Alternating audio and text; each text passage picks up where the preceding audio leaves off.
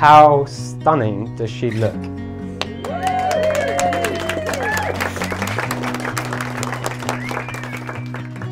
I used to joke and say that you've done all right for yourself. However, as everyone here has witnessed, I am, and always have been, punching well above my weight.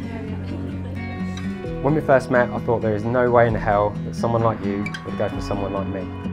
Today is actually our 10-year anniversary. We've been together 10 years today. I know what you're thinking. Result, don't have to remember the 2 dates.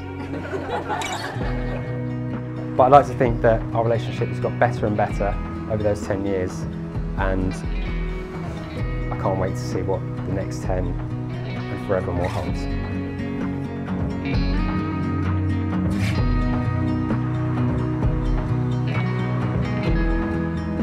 Jem has been a model daughter, but as she's my only daughter, I haven't got anyone to compare her to, so I just assume that she is.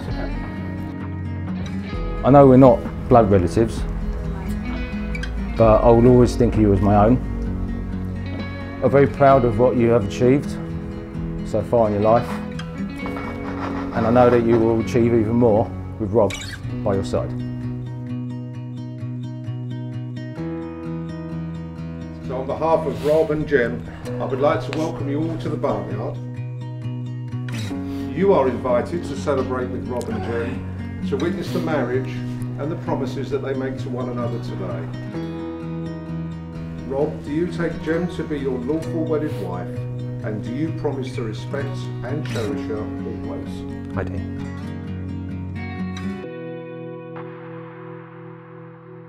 I give you this ring As a sign as a sign of our marriage of our marriage and a symbol and a symbol of my love. of my love.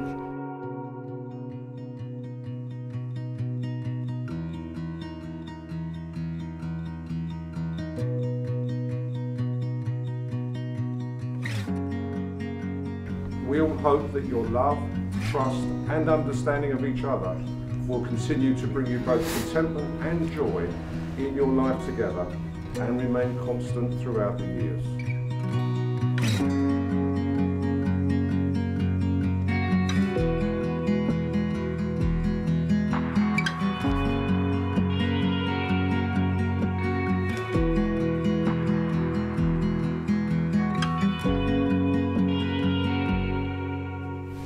You have given your marriage vows and promises to each other and in front of everyone here, and it is now my great pleasure to announce you are now married as husband and wife, and you may kiss your bride.